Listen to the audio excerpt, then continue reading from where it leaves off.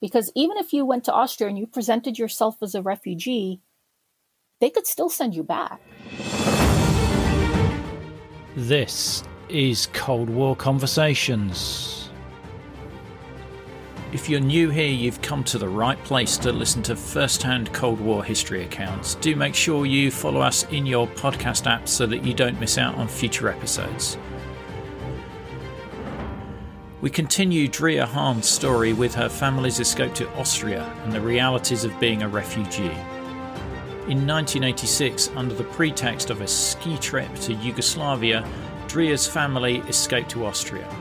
We hear about the sadness of being unable to tell anyone they were leaving and how her relatives were summoned to the police station to be detained for questioning. Once in Austria, there was no certainty that Drea's family wouldn't be handed back to Czechoslovak authorities, as Austria was neutral and their government was keen to stay on good terms with their neighbours. Drea's family were in Austria for about 2 years, living in a single room with a shared bathroom. We hear from her about the challenges of life as a child refugee in rural Austria. However, in 1988, permission was granted to emigrate to the US, and we hear of their elation at this news. Now, I could really do with your help to continue to track down these unknown stories of the Cold War and ensure that they are preserved. If you can spare it, I'm asking listeners to pledge a small monthly amount per month to help keep us on the air, although larger amounts are welcome too. Plus, you get the sought-after Cold War Conversations drinks coaster as a monthly financial supporter, and you bask in the warm glow of knowing that you are helping to preserve Cold War history. But don't take my word for it. This is Mary O'Grady of Albuquerque, New Mexico.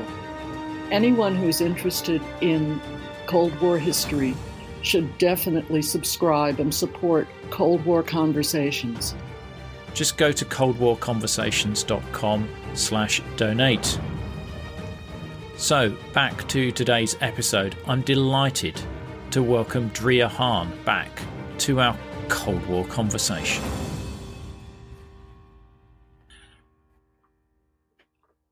Drea, your father had become more and more disillusioned with life in Czechoslovakia. What was causing that disillusionment?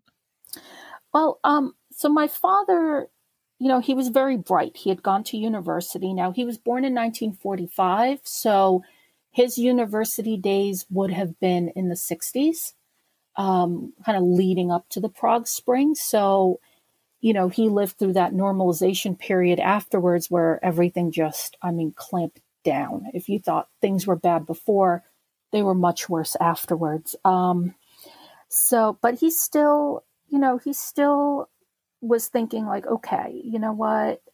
I'll just work hard. I'll eventually get promotion. The situation in the country is going to get better. That kind of thing. Now, he didn't agree with the Communist Party. He refused to join. Apparently, this was something that was brought up to him a lot, especially since his mother was a true believer. And friends around him joined just to improve his job prospects, but he didn't want to do that, and he gradually really came to hate it. My mother said that he just gradually kind of became more and more disillusioned and more unhappy. And he didn't really talk to my mom much about all of this because it would affect her. She had a very good job. She was considered trustworthy. She was working in this kind of quasi government bureaucracy situation. So, if he'd openly talked to her about, what he was thinking, and it might affect her, what if she said something to her at work or to her friends? It would cause a problem. And anybody who is Czech would know the word nepříjemnosti, which literally translates as unpleasantries. And, if you did something and the government got wind of it, they could find a way to make your life and the lives of your friends and family unpleasant. And that's where we kind of also get into nuances where it wasn't where you said something and everyone you knew got hauled off to jail. but life could be made unpleasant. Your children could get denied entry to university. You would get denied travel permits. You might not get promotions at work. Those little things. If you applied for an apartment, because it's not like in the West where you went and you visited an apartment and you said, oh, great, this is beautiful. I can afford it. Let me buy this. No, you had to go through a background check to see if the apartment collective would accept you living there. You had to get government permission to live there. So all of these things literally could be controlled, and it could be affected if you did something that could be considered stepping out of line. One of the things you said there I found particularly poignant in so much as your father even at home had to compartmentalize his thoughts from his wife for fear of her accidentally talking about them outside of the home. Yeah, and that wasn't abnormal. You also have to understand that my two uncles were in the military. So even within our family, it's not, you wouldn't sit around the table and discuss politics. For my grandparents, they had lived through so much, they kind of took the view of, don't even bring it up. If you don't bring it up and you don't talk about it, there can't be any problems no matter what happens.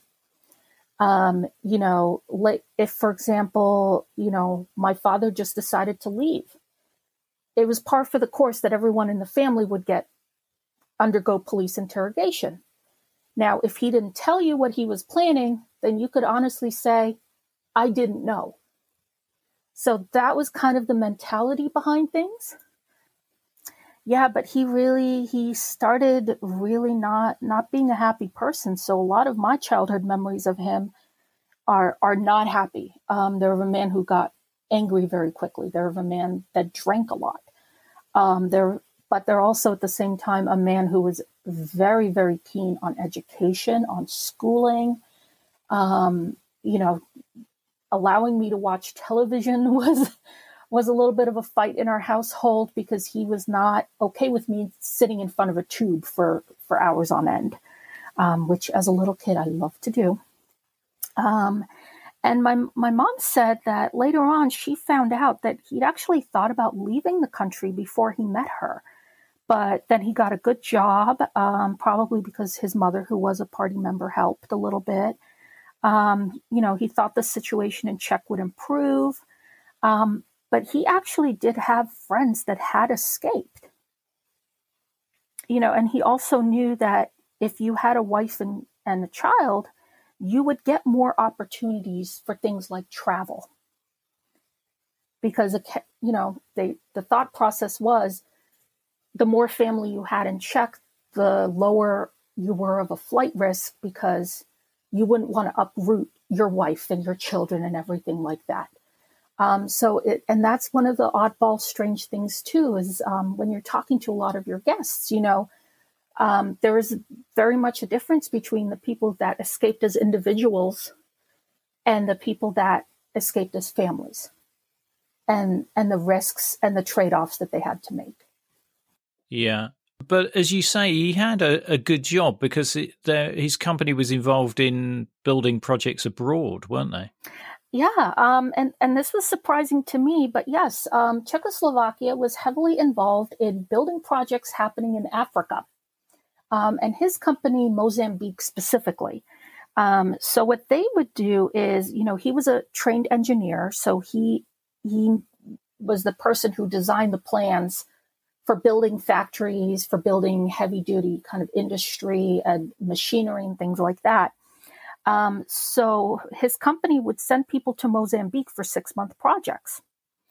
And, it's like, any company, project comes up, everybody applies for it, and then you wait and see who the company chooses.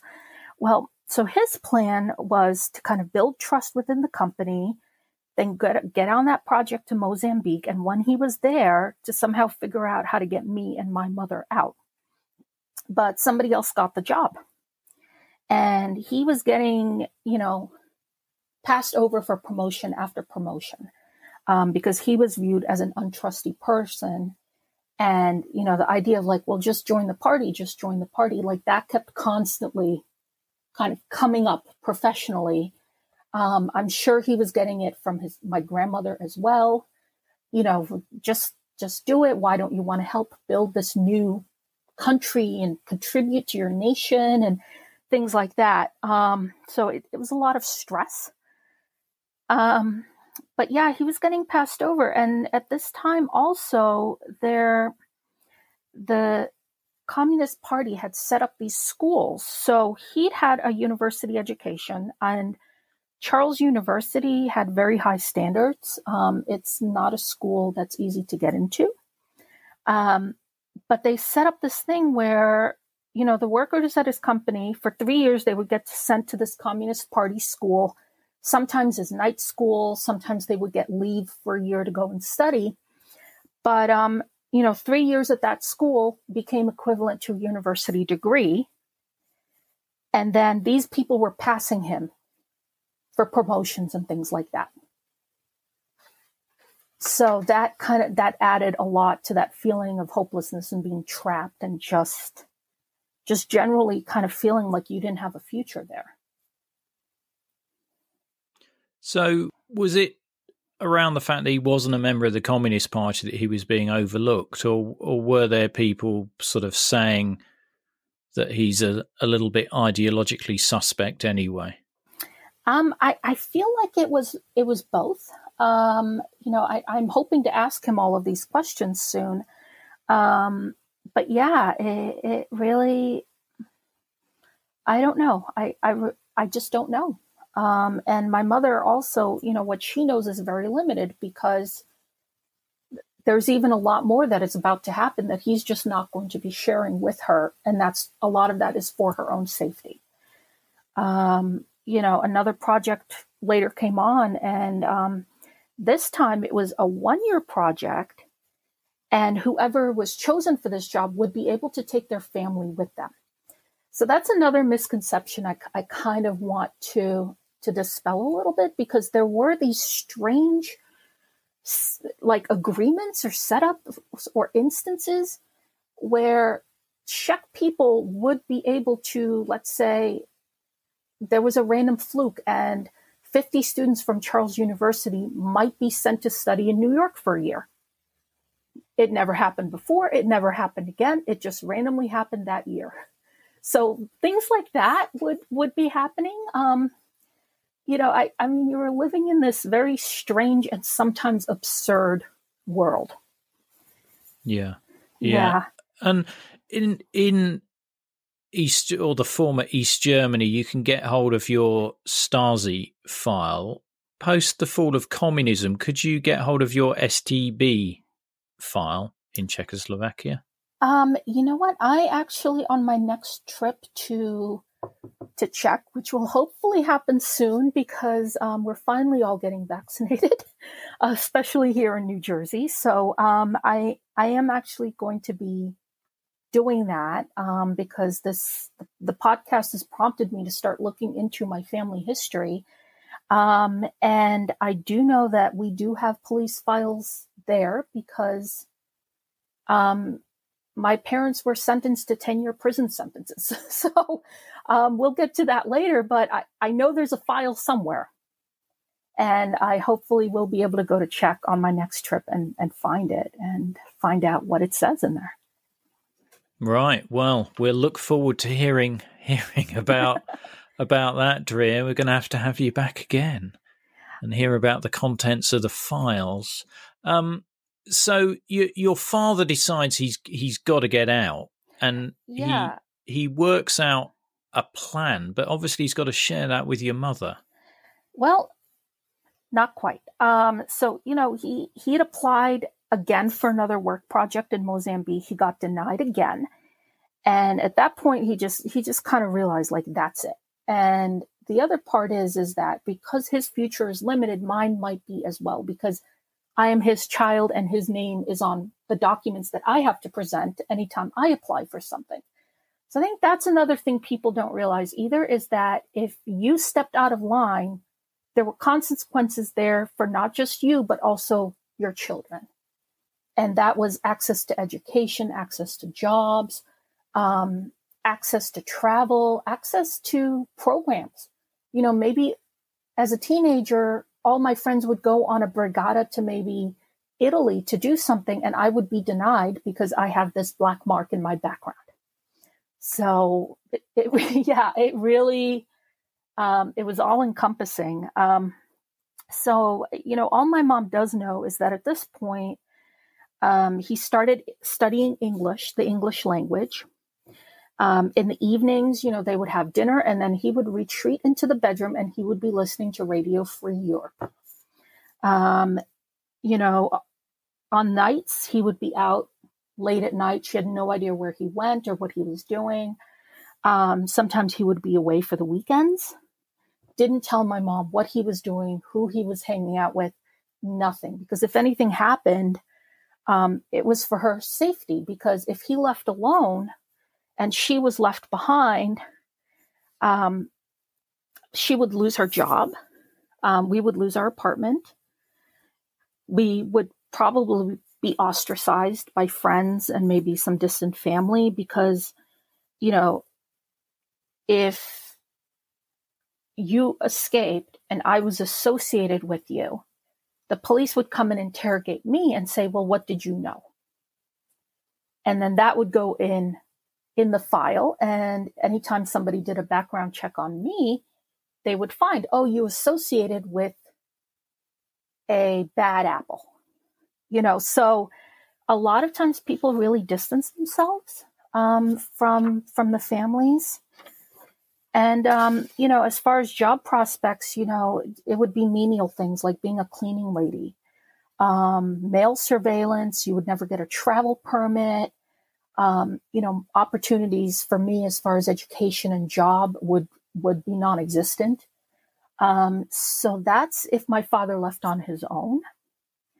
You know, if both of my parents left, basically what happens afterwards is there's police interrogations for everyone you're associated with, and they can happen at any time for the foreseeable future. So, you know, you would have those unpleasantries. For example, we did escape. My grandparents, my uncles, a lot of our friends were pulled in for police interrogations. My grandmother had a really bad heart condition. I mean, she had the bypass scar and everything.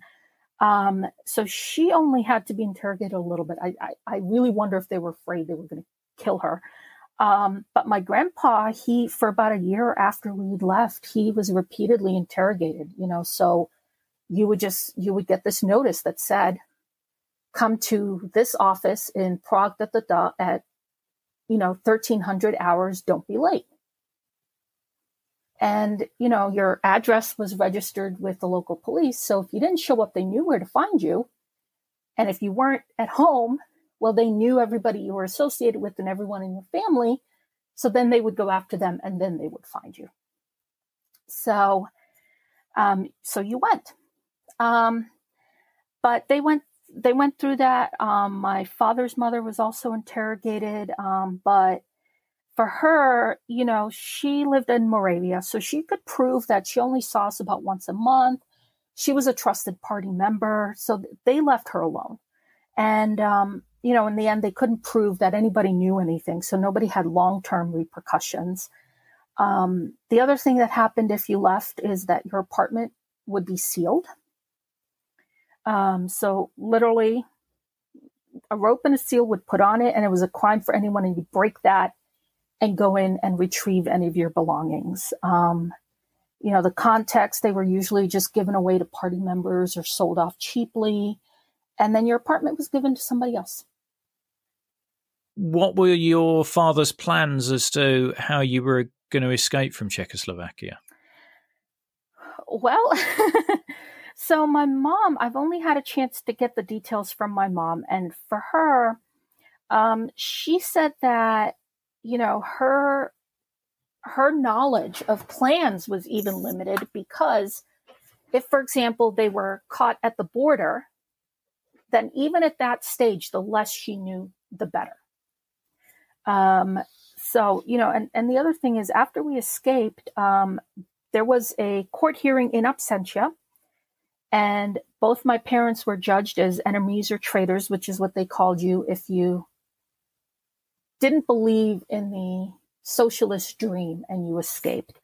And they each got a 10-year prison sentence. So if they had been caught, they would have been sent to prison, which was apparently 10 years was kind of like the pro forma, just basic, that's just what everyone got.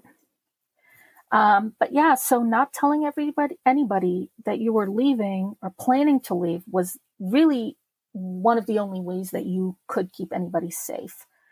My mother wasn't crazy about leaving, but then she kind of looked at, okay, here's what my life will look like if he leaves and I'm left behind. So she decided we're going to go with my father.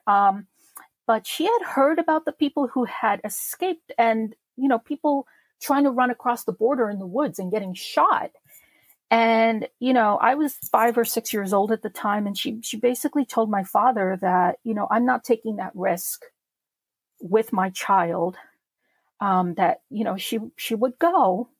But my father had to figure out a safer way than that to get out. Because I think at that point, he was just ready to put on a backpack, drive to the border and run across. And my mom is not the most athletic person to begin with. And also with a small child, I think she really didn't want to do that. So my mom said that, he said, okay, I'm going to figure it out. And he went into planning mode.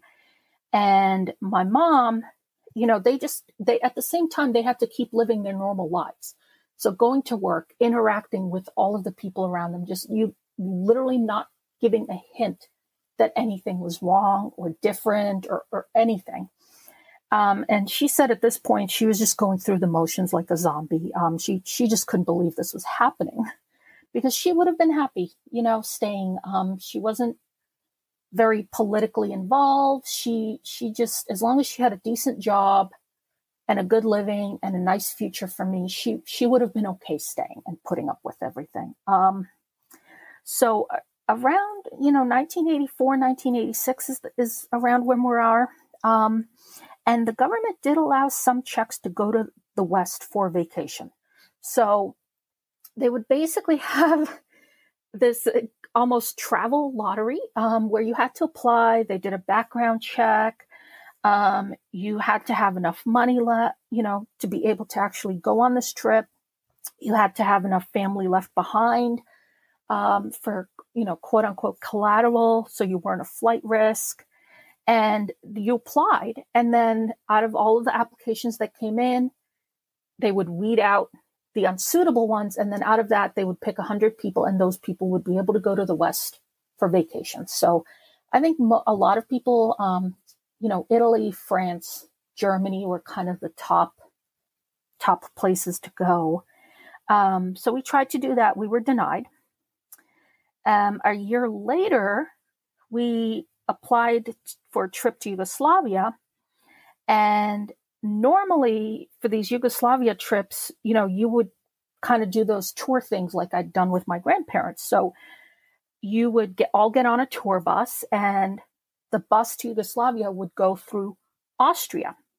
So, if you look at a map, you can, you look at Czech, you look at Prague, and you see getting to the ocean in Yugoslavia and on the Croatian coast, it's a lot easier if you just cut through Austria and, people are on a bus. So, it's the doors are going to be sealed so that nobody's jumping off of this bus, but that's how you did it. So what my father did is he said, well, we're going to be taking our own car. So he was hoping that we could drive through Austria. And then once we got across the border into Austria, we could get asylum there. But we got denied that travel permit. Apparently it was too risky to allow us to do that. So the only kind of permit we were able to get was to get out of Czech and then drive all the way around to get to Yugoslavia. So we had to drive all the way around Austria to get to Yugoslavia. At this point, my father gave my mom very strict instructions on how to prepare. So acting normal, you can't tell anyone. We knew as soon as we left, the apartment would be sealed and everything in there would be given away or sold. But you can't sell anything in advance because that's suspicious. You don't give anything to anyone for safekeeping because that's suspicious. And if they get interrogated by the police and they say something like, oh, well, a week before they disappeared, Yana came over and she gave me all her silverware, you would be in trouble because you knew, but you didn't report this. So you didn't tell anyone. And then basically they packed for a 1-week vacation. So that's the most information that my mother received. Yugoslavia, even though it was communist, wasn't part of the Warsaw Pact. So I'm presuming your father thought that there would be an opportunity to get either to Italy or to Austria from there. Yeah, I think at this point now the pathways to escape at this point were pretty well known and pretty well established. So I think for somebody like my father, who'd been thinking about this for a long time and who kind of, I guess on those nights and weekends he was away, he was making contacts. There were certain pathways and ways you knew to do things. And Yugoslavia was a little freer than the other countries. So if you got into Yugoslavia, you had a better chance of being able to get somewhere else. So, we packed the car up for a 1-week family vacation. At the border, we went through that controla process, which I talked to you guys about last time. My mom says they pulled everything out of the car. They searched the entire car. I recall stories about, people who had the seats slashed and the door leather slashed just to make sure there weren't things stuck in there. All their luggage was pulled into her room. They searched through everything. At this point, my mom said that she was standing beside the car and she was just a complete wreck, nervous wreck. So my father did all the talking and she said our chances were about 70-30 of being able to cross the border. And, she was afraid because if at that point they think that you're escaping and they send you back, you go to prison. You attempted to escape, you go to prison. There's no ambiguity. There's no way to talk yourself out of it. It's so plain, like it is what it is. At that point, there's no point of return. But we did. We were able to get across the border. We went to our designated resort. So apparently we did go to Yugoslavia. We had a wonderful 3 days of a family vacation. And then my father left for about 4 days. And my mom and I stayed at the resort. And she's not sure where he went, what he did, anything like that. As a kid, I remember tasting coconut for the first time. So to me, that was the highlight. So he left. And when he came back, we packed up the car. And apparently what we did is we went to the embassy in Yugoslavia. And my mom thinks it was the one in Split because we were kind of in that area. My father told them that we were having car trouble and that, with the state of our car, we would never make it back home going the long way around. And could we please have travel permits to go directly through Austria back into Czechoslovakia? And somehow that was approved. So we crossed into Austria. We drove straight to Vienna. He went to the embassy and he asked for asylum. And after that, we were sent to the Traiskirchen refugee camp. That's in Austria. And that was kind of the big refugee processing point that Austria had set up. And it was a place they processed refugees after World War II. Hungarian refugees in the 50s were there. It was the main center for any of the Eastern Bloc refugees. And it's still operating. The Syrian refugees that came into Austria were processed there. And we were in cells. and my parents had to go through separate interrogations, so they weren't able to talk to each other. Basically, to be granted asylum, you had to prove that you were being politically persecuted in whatever country you were coming from. And, during these interviews, my mom said she was absolutely shocked at how much information they knew about her, about our family, about her job. And she said that, apparently they had ways to verify everything that you were telling them. Because, again, the Western countries also had to be careful not to just have anybody willy-nilly coming in and settling in the country. And you've interviewed quite a few spies, so you probably know much better than me what the risk was of something like that. But that's what happened. Could I just ask you a couple of questions on that? At which point did you know that this was going to be a very strange holiday and that you weren't going to be going home? You know what? I had felt the tension mounting, and I just remember getting car sick a lot. Throwing up a lot in the backseat, just the tension and the anxiety. So I knew something was happening. And I think for me, it sunk in that once we weren't in a resort, and once all of a sudden we're in this place and our car is gone, we have our 3 suitcases, and we're in this big place, and we're in a cell, and you get locked in at night. There's bunk beds, there's dirty mattresses. I don't even know if we had pillows or blankets, but I remember a lot of metal furniture, a lot of linoleum, getting locked in, and just that feeling of everybody is there waiting, and anxiety. During the day, you'd see all of the men in the hallways, and they made chessboards out of bottle caps and cardboard, just waiting. So did your parents sit down with you and say, you know what, we're not going back and you're not going to see your grandparents again? No, I didn't realize that until after the processing center. We were sent to a town, Altenmark, and what the Austrians had set up is if you owned an inn or a hotel or something, the government would help you financially to set that up into a refugee center. So we went into one of those, and my parents said, okay, well, this is where we live now. Grandma and grandpa live far away. You're going to be going to school.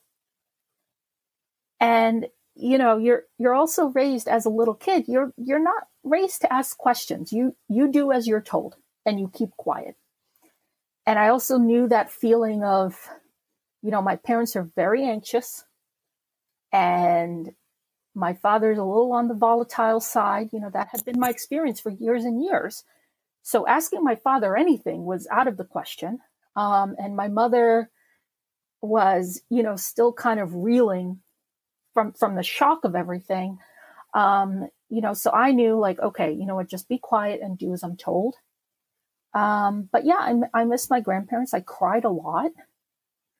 But there were other children in immigrant families in our little refugee compound place. I went to the local Austrian school. So after Czech, my first language is German. When I learned to write, it was, the old-fashioned German cursive. Refugee life in Austria wasn't fantastic. It was better than where we had come from, but it was still, you're still living in limbo. It's not like you gotta, I think a lot of times people also think, another misconception is, you have a whole life, you gotta cross the border, and then it's a fairy tale and you're settled and everything is wonderful. And, for a lot of families, that wasn't the case either. It was just, okay, we finished that stage. We can breathe a little bit better now. Okay, now what's next? So how are your mother and father supporting them and you at this point? Well, you know what? The Austrian government obviously helped refugees. But when you went to these refugee centers, you had a job. So my mother, she actually worked in the cafeteria there. And my dad did menial work, building, fixing houses, painting homes, that kind of thing. And while all that is going on, I'm going to the local school. And, the Austrians, they kind of considered all of us, uneducated, dirty. We're bumpkins. I got bullied at school a lot.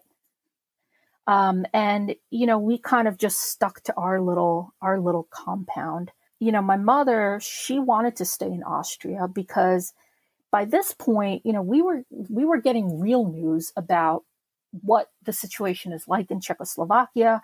So, and there was that knowledge and that feeling of, okay, the situation there cannot last. It will not last. So even at that point, I think this was like 1986, 1987, we knew that eventually this is all going to fall apart. So the thing was that, eventually the borders were going to open, and the place that we were was literally only 4 hours away from my family. My mother said, we're just going to stay in Austria. And then when the borders fall down, at least we'll be near family. Just want to ask you about the schooling. When you say you were bullied at school, did the refugee children sort of form themselves into groups and sort of were one side of the playground and the local kids were the other side of the playground? You know what? I think I was the only. Now, Alpenmarkt was a rather small town, so it was kind of like a village. And I was the only refugee girl in my classroom. So your grade would be your classroom. I had friends in the grades above and the grades below, but for the most part, during the day, I was on my own. And some kids were kind, but I never made friends. But it was, you go up to the chalkboard and the teacher isn't sure if you know how to read. And, you're walking up to the chalkboard and the kids stick out their legs, so they trip you. And we were poor. I mean, you're living on charity, so your clothes weren't great. Everything you were using was pretty much donated. So it was that kind of life. The teachers were harsh. I mean, I remember getting smacked with a ruler across my fingers. You'd have to put your fingers on the desk and then you whap. And then I would go home and I would get in trouble at home for getting in trouble at school. So, because if I got punished at school, obviously I must have done something. So it was kind of like that. Recess, you would go home for lunch. So there wasn't really a playground aspect to it. You would go home for lunch and then you'd come back in the afternoon. And after school, all of us refugee kids would walk from school. We would walk home together because that's what our parents told us to do, especially, the older kids had to kind of help the little kids. So we would all kind of travel home as a pack. A question I wanted to ask you about the crossing of the border into Austria. Can you remember, did your parents react or celebrate as soon as they knew they were in Austria? Do you remember that moment? There was a feeling of relief, but until you actually got to the embassy and were accepted as a refugee, you didn't fully kind of think like, okay, I made it. Because even if you went to Austria and you presented yourself as a refugee, they could still send you back. Yeah, because I guess the big difference here, and this might be that what people don't necessarily recognise, is if you were an East German and you got to Austria, then West Germany would automatically offer you asylum. Whereas if you were Czech and got to Austria, you had to prove yourself as being a genuine refugee. There wasn't an automatic asylum process. Yeah, no. And the other thing is you think about this because, Austria had to also maintain diplomatic relations. So that is the thing. Western countries were trying not to do things to endanger their relationship with the Soviet countries because, things were tense there as well. So you had to tread very carefully, very lightly. And for any Czechs that wanted to get refugees, you had to prove that you were being persecuted.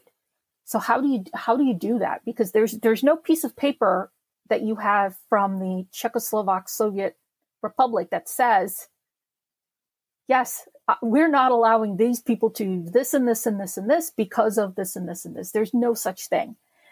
So you would give them all this information and they would have to verify it. And again, like I said before, my mother was shocked at how much information about her they had. And somehow these refugee processing centers were able to communicate with, the governing bodies in Czechoslovakia and verify all of this information. Yeah, I guess there's an element of Western intelligence vetting anybody who's coming over as well, and whether they've obviously got they've obviously been gathering information about what's going on in Czechoslovakia. But it's interesting you saying the level of detail that they appear to know about your mother and her job. Yeah, and my father too, I'm sure. Again, I'm hoping to find out more details when I speak to him. But yeah. I said that, you were probably told that you'd never see your grandparents, but your grandparents are allowed to come and visit. Can you just take us through that? Yeah. Again, another misconception and one of those strange, absurd things that was happening. So the government did try to get people back. Now, you've talked to some people before, if they were famous or important, getting kidnapped even after you'd gotten out was a realistic danger. But for our family, we were nobodies. We were just regular people. But for those situations, my grandparents got a permit. And this was about, I would say, about a year or two after we'd escaped, to come and visit us. They were allowed to visit us for a week. And the purpose of this visit was to persuade us to come back. And the dangling carrot was that if my parents came back, those prison sentences would be lowered to just a year. Now, you'd still lost your apartment. You still would never travel again. Your job prospects were still stinky, but you could come back. And, for my grandparents, they didn't even, they apparently my mom said, they just said, look, we're not trying to persuade you. We don't want you to come back. It's terrible. We just wanted to see you. And, I don't know how many people came back, but, for a lot of people that had thought of the West as this beautiful, wonderful thing, and that once you get out, you're going to be okay, to all of a sudden be kind of in this refugee limbo, and you're at the bottom of the heap and you're trying to rebuild your life. For a lot of people, they were very disillusioned too. And they were like, wow, I left for this. So I don't know how many people actually did come back after that. I'd love to find out. Yeah, it'd be interesting to find out because, as you say, the life wasn't great for a refugee in Austria, and you were denied visas to stay in Austria. So essentially you were stateless at this point. And so there were a number of other countries that you could apply for residency, weren't there? There were, yeah. I mean, one option is you could stay in Austria, but then you would be staying as an illegal immigrant. So not a great future there. Other countries, South Africa was, of all places, was one of these countries. And they were looking for educated people. So my father is an engineer, my mother who did economy and accounting and HR and things like that, because they had a lot of, they were kind of building up the country. And my mother didn't want to go. It was too far away. My father applied anyway. So that tells you a little bit about the state of their relationship. But we were denied. My mother didn't want to go to Canada. She said it was too cold. So we applied to the U.S. So how this worked is you would apply, and if you were approved, you just got sent where they sent you in the US. It wasn't like you had a map and they gave you a list of places you could go. You got sent where they accepted you. So we did have some friends in Austria who got accepted via church programs in Florida. In our case, we got approved to go to Boston, and the Red Cross was helping us out. So once you got approved somewhere, you got on this waiting list, and there were flights every 3 months from Austria to, I think New York was the processing point in America at that time. And you found out about a week before you got a spot. So my mom just said it was terrible because every 3 months you were packing everything up and getting ready to leave. And then you would say, oh, you're not on this flight. And that was about, they went through this wasn't a quick process. We were in Austria for almost 2 years going through all of this. But yeah, and for my mom says, they were kind of thinking they were finally getting on this flight. And then Gorbachev gave some speech. And then on the next flight, everybody got bumped and the Russian refugees got priority.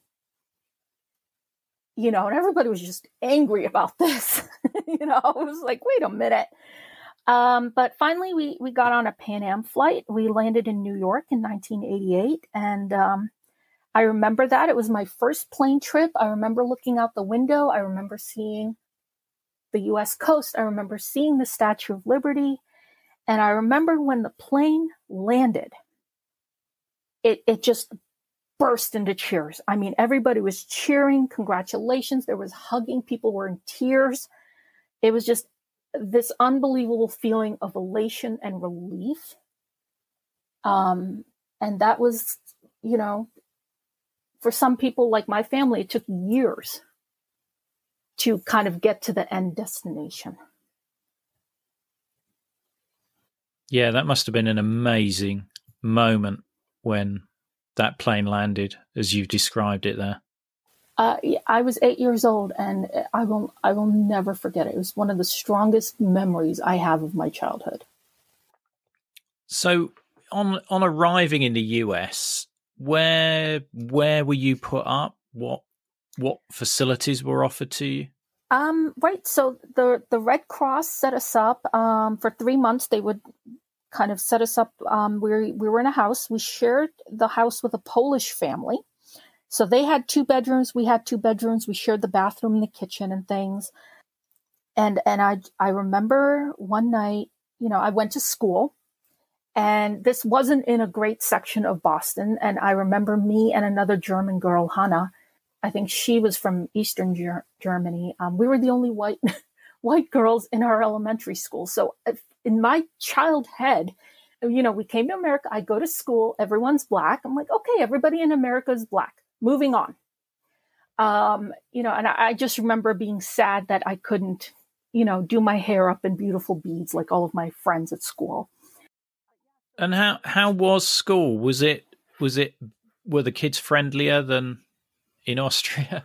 Yeah, we were a little bit of a curiosity, but everyone was so nice. And, I spoke German, so to switch to English was not difficult at all. The German word for hat is Hut. So the German word for house is Haus. So I switched over very easily. Both my parents got jobs. They eventually divorced. My father went back to the Czech Republic after the revolution, and my mom and I stayed in America. You make it sound so straightforward. You make me laugh. You made me laugh saying, you knew German, so your transfer to English was easy. I'm not sure I would say that I'm particularly good at German, even though I've studied it the other way. But you've probably got a better gift for languages than I have. You know what? That is one of the wonderful things all of our us refugee children ended up with. We were forced to learn a lot of languages as kids, and I think as Czechs too, because think that that's the other thing people don't understand a lot of time is just the fluidity of identity. Because my grandparents, they grew up under Nazism, where, they were in the Sudetenland. So everything was in German. Government forms. When, the Nazis took over that area, all of the street names, the storefront names, the Czech has to come down, the German goes up, and the German needs to be twice as big as the Czech. So everybody's learning German. During my mom's time, everybody had to learn Russian, whether you wanted to or not. Starting at a certain point in school, you started learning Russian. And that's just the way it was. So growing up, when my grandmother stubbed her toe, she would say Himmel Herrgott. Russian words were infiltrating, my vocabulary as a little kid. My friends were kamaradke, my little comrades. So things like that. Do you remember hearing about the Berlin Wall opening? We did. I actually, we were living in Boston, sharing the home with the Polish family still. And I just remember a hubbub, and all of us crowded around the television watching what was happening. And there was celebration. I remember the phone just ringing all night. Celebrations. There were toast passed around. Everyone was excited. I think that Sunday we had a little get together, all of us in our little refugee community, and everybody was just the feeling of excitement. And just everyone talking about, what's going to happen. And people were just glued to the TVs and the radios. We watched the Velvet Revolution on TV. People just couldn't believe it. They were excited. There was a little bit of apprehension about, okay, we're going to have this great event, and then there's going to be another crackdown. Okay, you know what? Let's wait and see, and see how things were going to go. And of course, after that, a lot of people decided whether they were going to stay in the U.S. or whether they were going to go back. Because for a family like ours, where we'd arrived in New York in 1988, it's not like we had a settled permanent residence and an established life. So a lot of people ended up going back. Yeah. So you wouldn't have been able to contact your family prior to the Velvet Revolution? You know what? That was a situation where you kind of weren't sure. You really didn't want to make problems for anybody. But I do remember the first time we saw my family after the revolution. My grandfather came to Boston to stay with us. I think he came and stayed for a month. So as soon as we could, we did reconnect the family. And when were you granted U.S. citizenship? I wasn't. I'm still not. Wow. Yeah.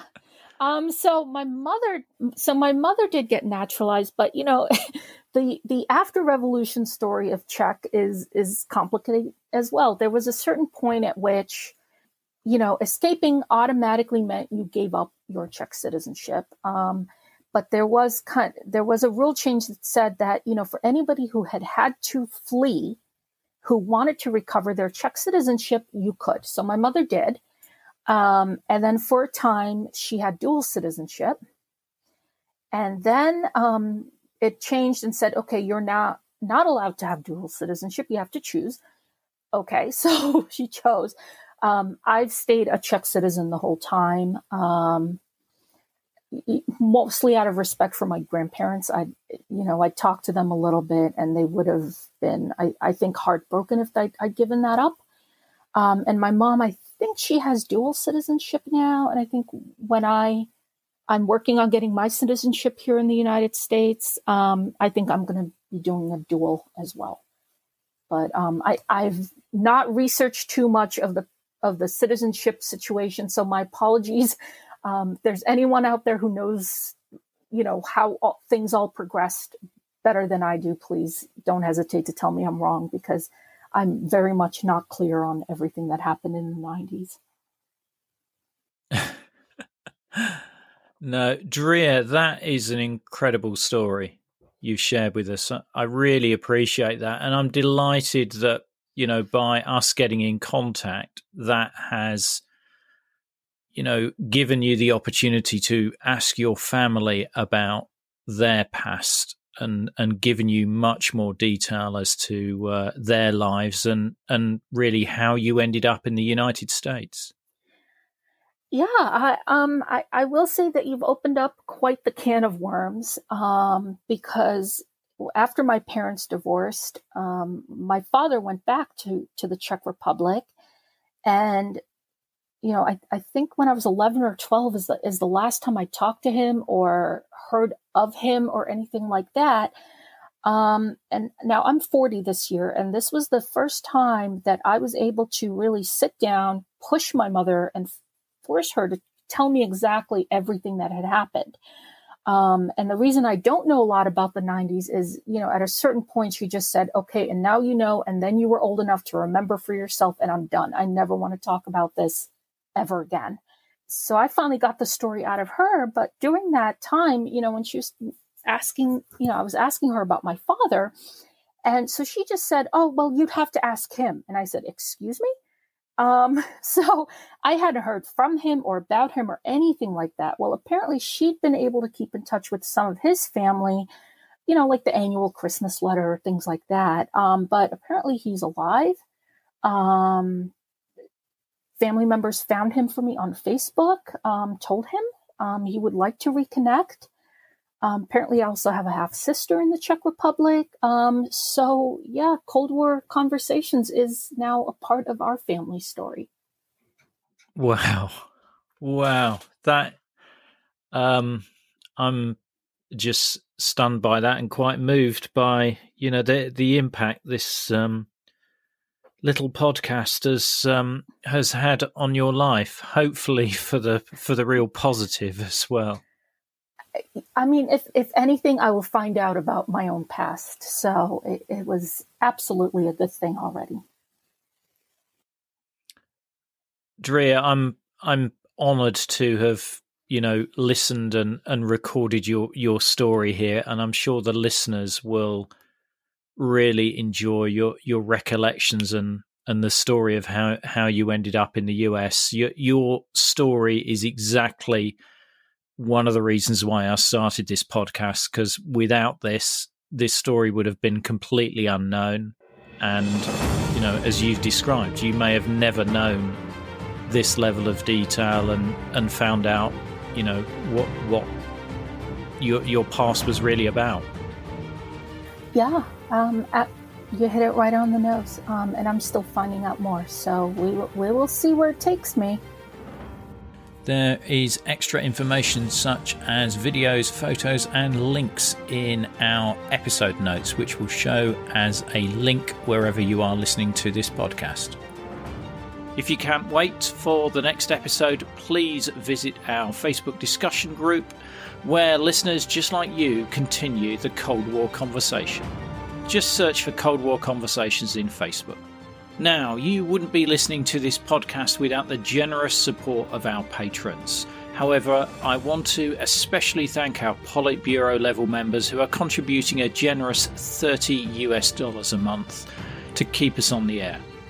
They are Tony Sowards, Sam Hardwick, Nicholas Butter, Mark Labance, Stephen Kovalich, Jeffrey Jones, Matthew Comstock, Ryan Vlaming, Frederick Esposito, Jack Madwed, and Peter Ryan. Don't forget, if you like one of those Cold War Conversations coasters and help support the show, then head over to coldwarconversations.com/donate. Thank you very much for listening. It is really appreciated. Goodbye.